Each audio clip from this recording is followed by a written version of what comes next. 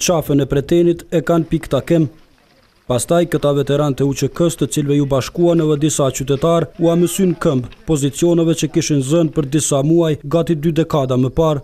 Krejt këto po i bëjnë në nderim të komandantit të tyre Shemsi Ahmeti, që u vra në betejën e Majdanit më 26 prill 1999 pa i mbushur 30 vjet. Ai ishte komandanti njësisë speciale të brigadës 141 me Huka në zonën operative të Shalës.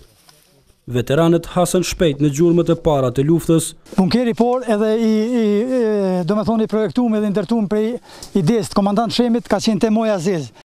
E kjo plak tregon edhe diçka tjetër. Jo shumë larg nga këto është edhe vendi i rënies së Shemsi Ahmetit e Arsim Muzaçit. Ju ftoj për 1 minutë në terim pikërisht në vendin ku ka qenë komandanti Shemsi Ahmeti Shemi. Laudi. Dëshmitarët e atëhershëm tregojnë sa afër armikut ishte komandant Shemi. Siç e shihni edhe vet, nuk besoj që është 4 metra distancë, se këta e përshkruajnë edhe këta të tjerë që kanë qenë vi, veç i është hop pe breshrive të plumbave vjen hop.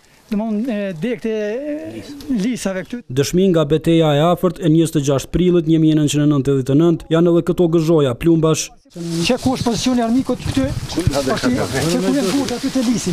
Edhe janë edhe gëzhojat i kemi gjetë. Komandant Shemi konsiderohet të ketë qenë njëri ndër strategët më të mirë të luftës në UÇK.